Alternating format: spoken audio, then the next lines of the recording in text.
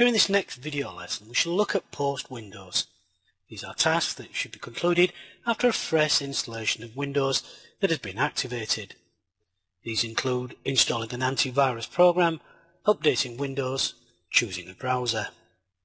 We shall be using the VirtualBox application during this video, so the first thing you should do is install the NAT interface. Remember, this is the network address translation. This would not be necessary if we were updating a standalone operating system. This is done only using VirtualBox, so it's able to access the internet through the host. We select the guest that we wish to update, then click on Settings. Select Network, then change the selector to the right of Attach To.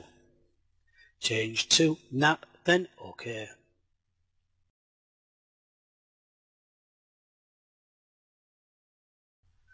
When Windows restarts, you should first check for an internet connection. The first item on our list is used to protect the software, files and folders on the computer.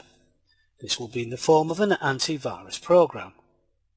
There are many types available such as Norton, AGV, McAfee to name a few. Some of these are trial-free, in other words you can use them for a certain period, then after this time you will need to pay for their use. In some instances, while surfing the internet you may be prompted to install a free antivirus program that will also enhance the performance of the computer. Most, but not all, will cause a message to appear that is found a phantom virus, and for a fee this can be removed. In some extreme cases this message will return after a period of time, once again prompting for payment. To avoid these types of so-called free antivirus and enhanced programs, use Google or similar search engine for details on the products before they are installed. In our example we shall be using the Microsoft Security Essentials. There have been many different reports on the reliability of this software, some of these being reported by other companies that produce a similar product. Which of these you use is down to experience or recommendation. Here we shall search for the Microsoft Security Essentials.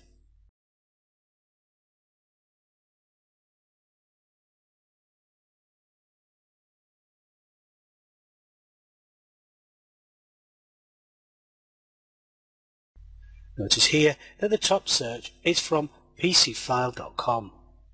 It is recommended that if you are searching for a particular product, then you should visit the manufacturer's website, since some third-party ones will install other so-called Internet Help toolbars or additional software. In some cases, these additions can be a potential threat or cause the slowing down of the computer. If in doubt, do not install. The second website down is the Microsoft.com. If we click on this, it will take us directly to the website and the download section. By clicking on download, we'll start the process.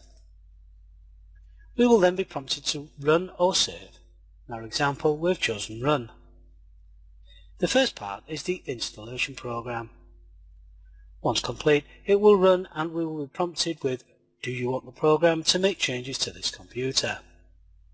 Always recheck that the software that you are installing is from the original source and a trusted website. Since we do, we shall click on Yes. Once again, if you are in doubt, click on No. We can now close the browser and the installation wizard will begin. After clicking on Next, you'll be prompted with a license agreement.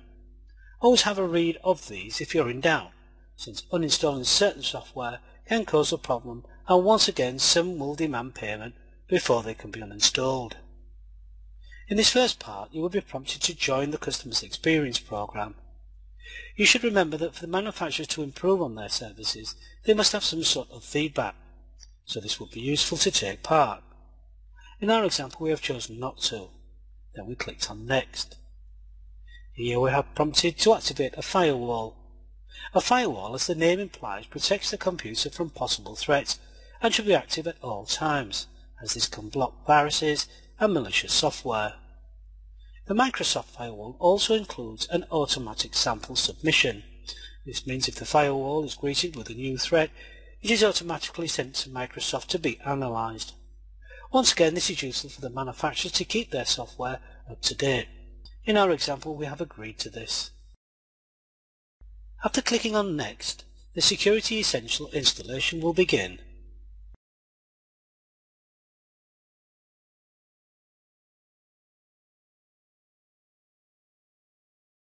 Once the installation has been completed, a new restart will be required. If we click on the icon selector on the taskbar, we can see a red cross over the Security Essentials, indicating a problem. If we open this, a message appears that the PC is at risk and the software requires an update. Click on Update will start the process.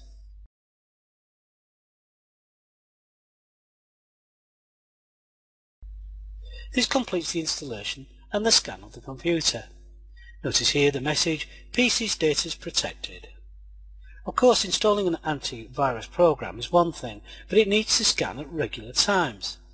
By clicking on Settings tab, we can see the following. The scan type is set as a quick scan that normally looks at areas that may be infected, and in most cases this will be the most up-to-date files and folders. However, this can be changed to a full scan that will check each and every file within the computer.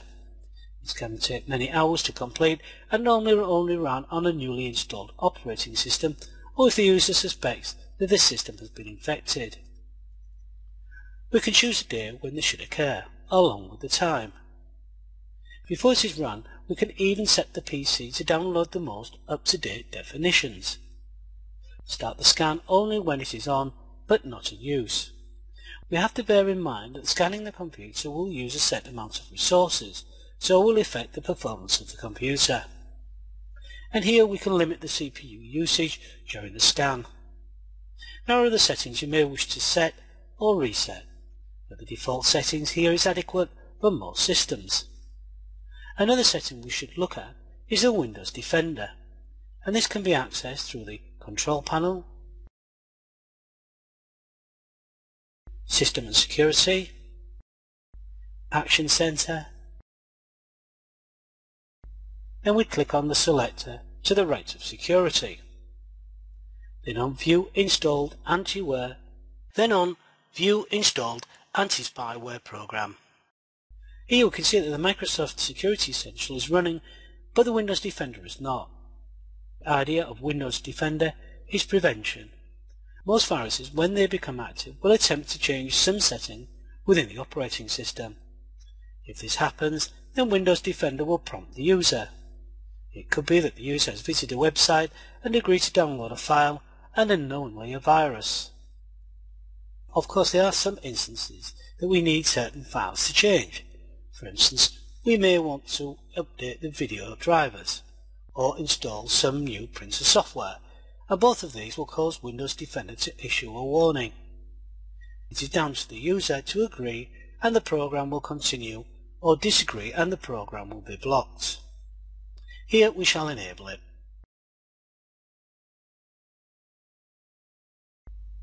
Another setting is the user account settings.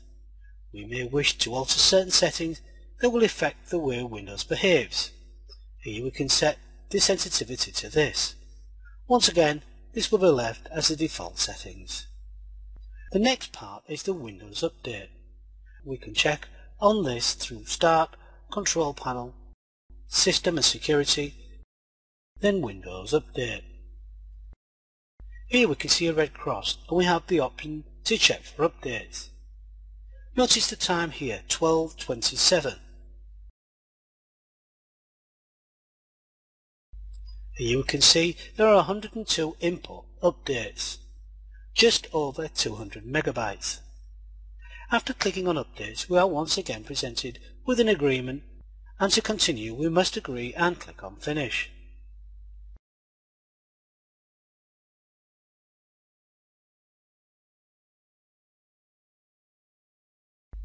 Notice the end time 15:55. It has taken over 3 hours to complete. The final part is choosing the browser you will be using for accessing the internet. The choice once again can be recommendation or experience.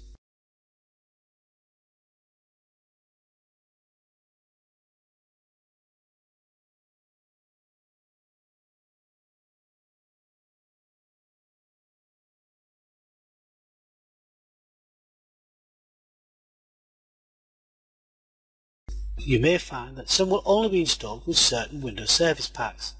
If this is the case as shown here, then search for the respective service pack and install it.